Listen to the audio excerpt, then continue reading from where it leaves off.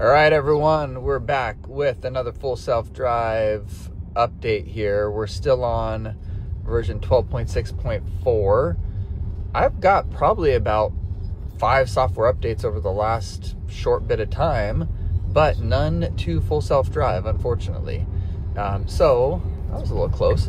Let's see, though, how well it does merging onto the freeway. That is the test for today. Cloudy day here in the Bay Area.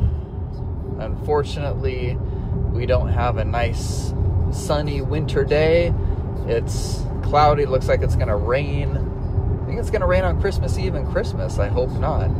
But let's see how we do here, merging onto the freeway again. Not super busy, but there is a car there. It's gonna have to pick up a little bit. We'll look on the visualization so you can see what the cameras are seeing.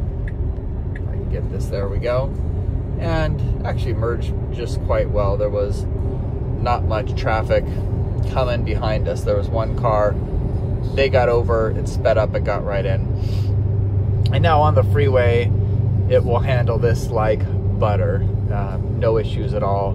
Now, I do have it on chill mode. I need to probably bump it up a little bit to like 75.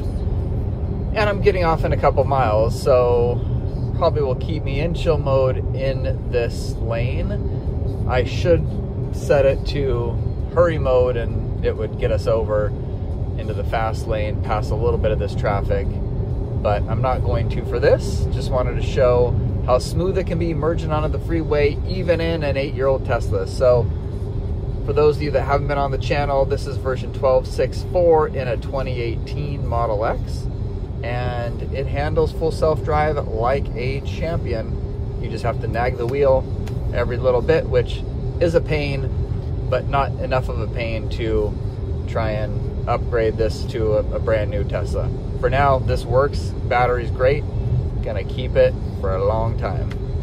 Thanks, everyone. Throw me a like, subscribe, put a comment in there in terms of what you would like to see for Tesla or other EV commentary reviews, and we'll talk later.